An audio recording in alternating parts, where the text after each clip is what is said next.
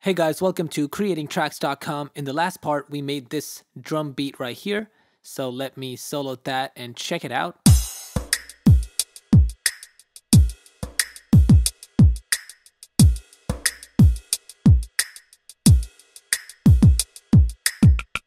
So I removed those notes right here because I just wasn't liking them.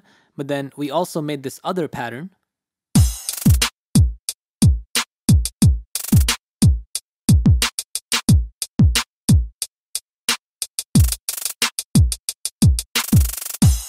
Alright, so for this video, we're going to make a new pattern and we're going to base that off of this specific pattern. So what I'm going to do is let me just hold down navigate and zoom out. And you can see I have all these notes. So I'm going to select all of my notes by coming down over here, holding down select and then selecting all. Now once I've selected all, I can go to copy on my machine. So I'm going to hold down copy. But if in your machine it's on some different pad, you want to hold down shift and hit that pad. So I'm going to hold down copy and then I'll go to pattern, select an empty pattern. And you can see once I hit this, it's going to create a new pattern on my screen. And then I can do paste. And when I hit paste, you can see that it gets pasted pretty weird. And the reason is that I didn't have my kick drum selected. I had this other pad selected. So what I'm going to do is undo that. I'm going to go back to my other pattern, which is pattern 1, select the kick, and then I'll select all, copy those, and I'll go to pattern 3, hit paste, and now you can see everything is pasted perfectly. And now I want to add this new sound right here.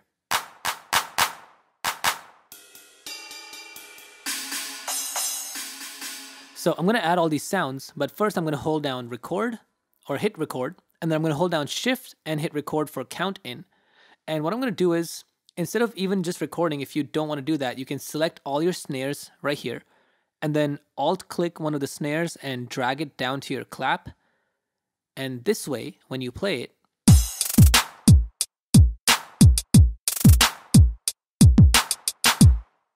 but what this does is it kind of makes it similar to the snare and it doesn't give it too much of a dynamic variation.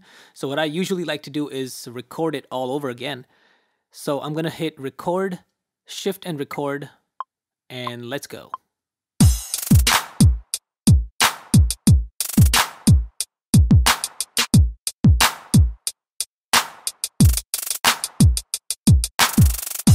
All right, so I'm going to hold down shift and quantize, and that's going to quantize at 50%.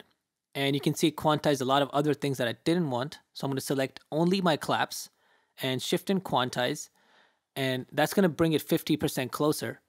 And you can do it shift and quantize again if you want.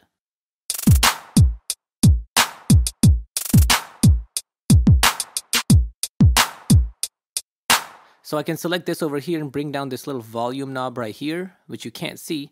You can also select all your notes and bring down their velocities over here to make it softer. Okay, cool. So let's add some rides. And what these rides are going to do is help us expand our chorus a little more. It helps the drop sound a little bigger. So check it out.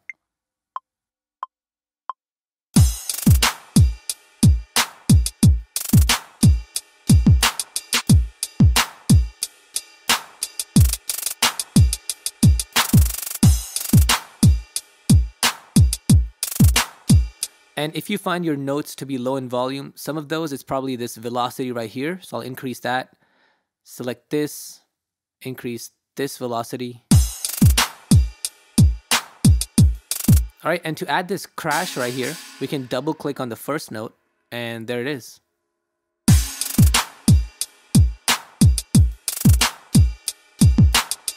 All right, and over here, let's double click add another crash, and I'll bring down the velocity.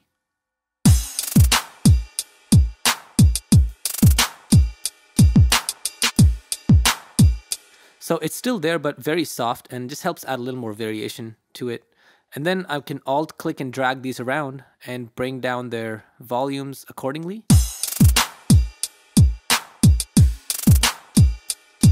So I'm just double clicking and adding crashes and reducing their volumes just to give some more variation. So check this out.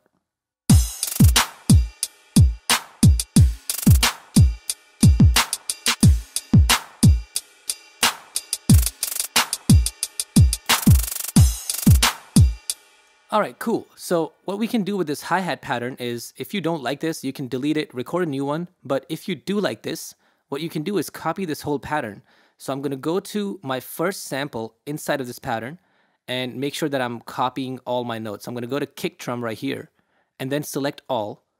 And then I'll hit copy pattern. On pattern, I'll hit copy. And then I'll go to a new pattern. So pattern, new pad, and then paste it. And then we have this right here, which we can delete and add our own pattern. So I'm going to do 16th notes this time, turn on note repeat. Last time we had a lot of 8th notes, so I'm going to do 16 this time. So check it out.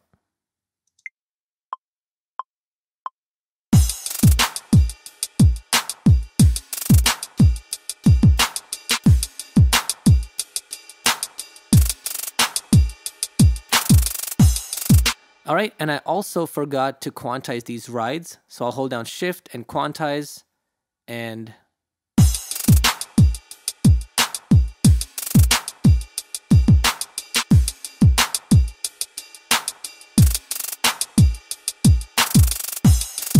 all right, cool. So you can have a lot of different variations this way. You can create one pattern, copy it to a new one, add some things, copy it to another one, remove some things, and just keep experimenting with your own ideas. And definitely use the note repeat function. It's pretty useful for hi-hats and other stuff. And if you enjoyed this tutorial, please make sure to give it a thumbs up, share it, and subscribe to our channel. And we'll see you next time. Peace.